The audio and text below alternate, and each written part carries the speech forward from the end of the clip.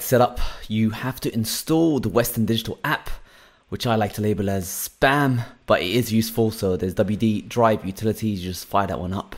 And inside you'll have to read terms and conditions, and it will connect to Western Digital to let them know that you're using their apps. Dodgy. Anyway, you get to do diagnostics here, quick dive test, smart status. What you want to go into is something called RAID management. Now here you can specify if you want to run it striped, which means using both drives at the same time, giving you the maximum storage space, or mirrored, which means it will store your files twice, one on each drive. Kind of safer and all that kind of stuff. Although if you read the latest news about these kind of drives, sometimes the chips inside them break and your files are unrecoverable. So watch out for the latest BIOS updates to ensure you're safe. Anyway, you give it a name and you'll have to format your drive. Hit configure and it will format your drive, set up the new configuration for it.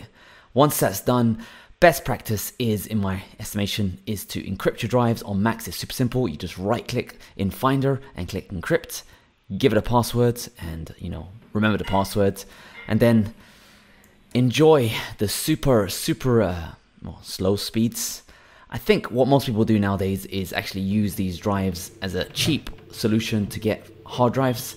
So I've actually taken the drives out of this WD MyBook Duo. Back when I was a poor person looking for drives, I'd get these guys on Amazon for cheap, and I've got nice drives I can plug into my NAS drive. Of course, in this video I'm using a really slow Synology NAS. I recommend maybe a QNAP. But yeah, hope you found this video useful and enjoyed the amazing WD MyBook Duo.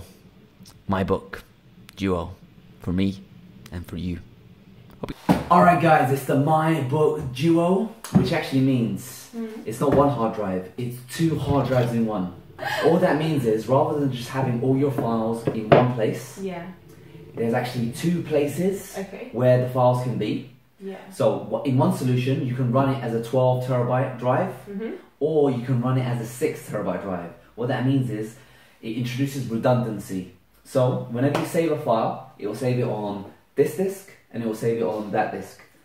So it's almost double backed up. So if one of the hard drive crashes, you've got redundancy, you've got a backup in the other drive. Got you. And it does this seamlessly.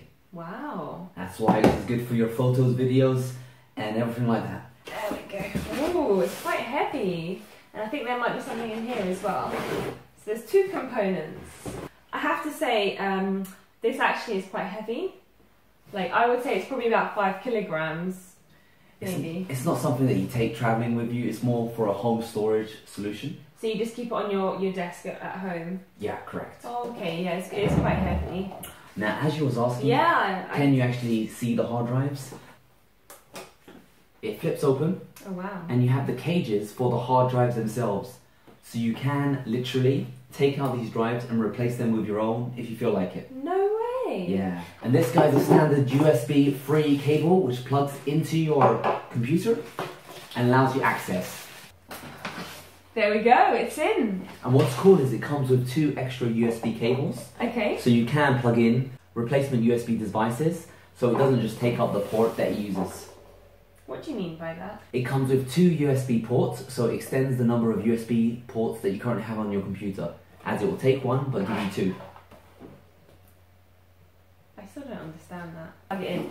And then there's also this as well. I'm not sure what this is for. Well, this one, because it came from the EU, they manufactured this to UK specification, but they do have an extension where you can change the socket from a UK plug into an EU plug. Oh, no way. And clipping it on. Congratulations on your purchase.